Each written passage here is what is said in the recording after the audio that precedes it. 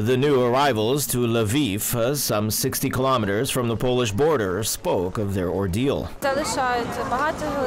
Some people stay, mostly it's men that stay, but everyone that has an opportunity to leave, those who have any contacts, I don't know, all children, all women leave.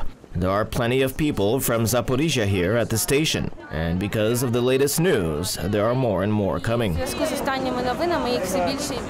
Russian military forces seized the Zaporizhia nuclear power plant, Europe's largest, after attacking it in the early morning on Friday. The United States is weighing whether by attacking a nuclear plant, Russia has committed war crimes, but has not yet made any conclusions.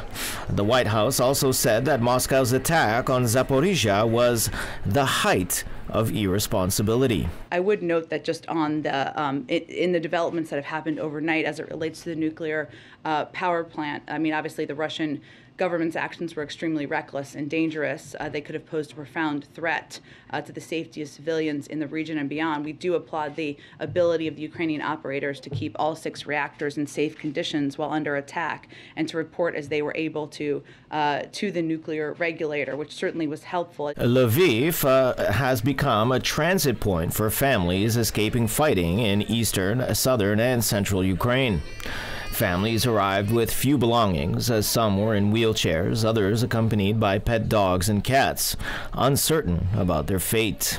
The Russian assault on Ukraine, the biggest attack on a European state since World War II, has so far created 1 million refugees, according to the United Nations.